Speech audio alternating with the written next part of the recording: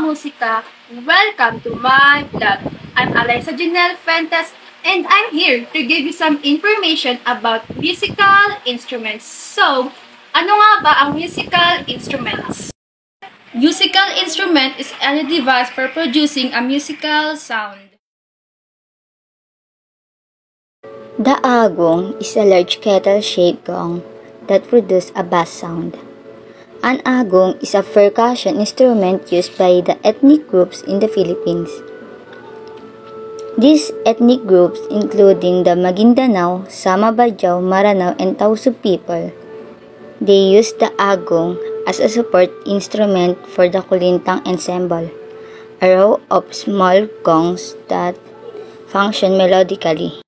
Agong came from Indonesia. In fact, the word agong is derived from Indonesian and Javanese word aging.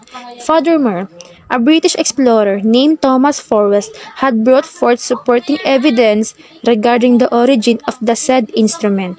In 1700s, Forrest wrote that Filipinos were fond of gongs that have round knobs that came from Java, an island in Indonesia.